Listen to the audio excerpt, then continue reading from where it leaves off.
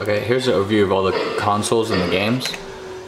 So there's arcade classics, all broken into different categories.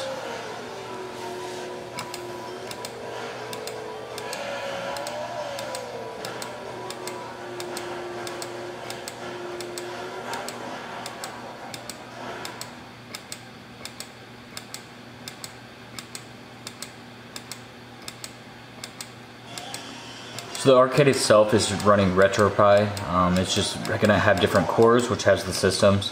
And these systems have all the games inside of the SD card, which is a 128 gigabyte file. Cliffhanger, the game that keeps you on the...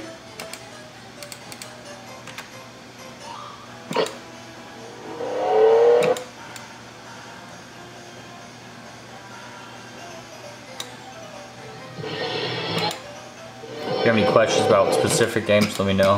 Most likely it's going to have it, but I can double check for you.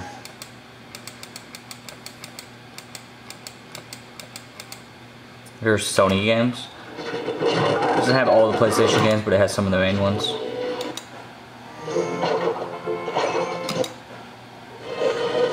One of my favorites, Gran Turismo. Probably the best two-player game that I have is a Marvel for Street Fighter. It's really fun. When it comes to controls, this could be player 1 and then player 2.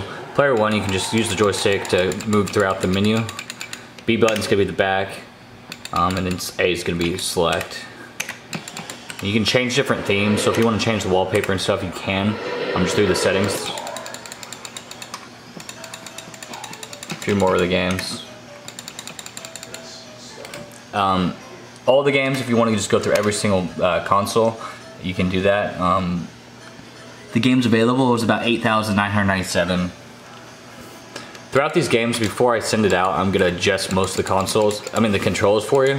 But you can always edit those yourself if there's something specific you want. You just do it through the settings.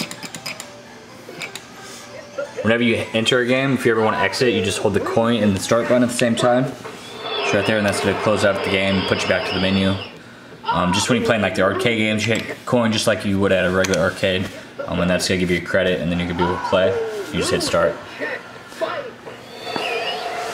But this one's a Harley Davidson one. If you want to do anything else custom, just let me know.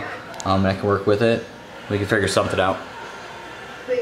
Thanks. If you have any questions, please feel free to message me. Have a good one.